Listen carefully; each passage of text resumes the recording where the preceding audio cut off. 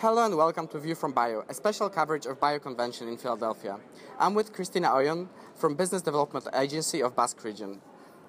Cristina, could you give us a little bit of an outlook of the Basque Region for biotech? Yes, of course. First of all, thank you very much for interviewing us.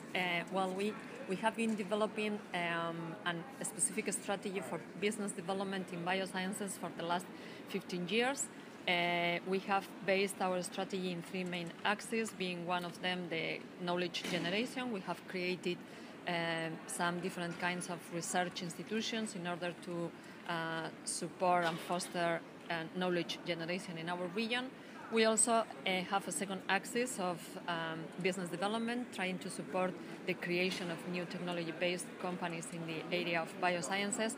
And finally, we have dedicated some efforts to the third axis, that is the dynamization of our bioregion through the creation of a biocluster.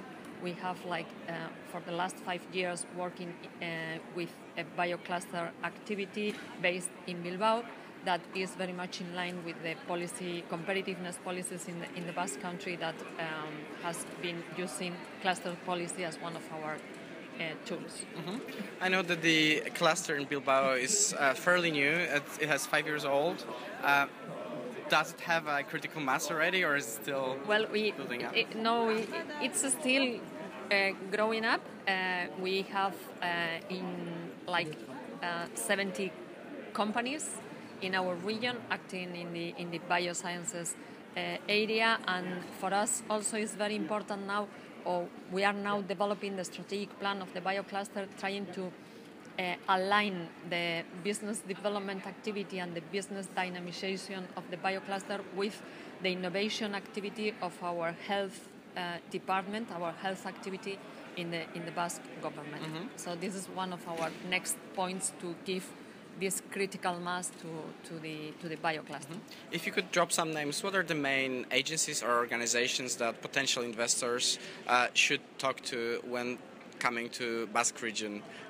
One of them is probably yours, right? Basque government? Yes. In the Basque government, we have also, it's SPRI, the organization that I work for, that we are working specifically in this area, but also we have some colleagues that we have an agency specific for investors, that is Invest in Basque Country. So my colleagues from Invest in Basque Country will be also very interesting to talk to.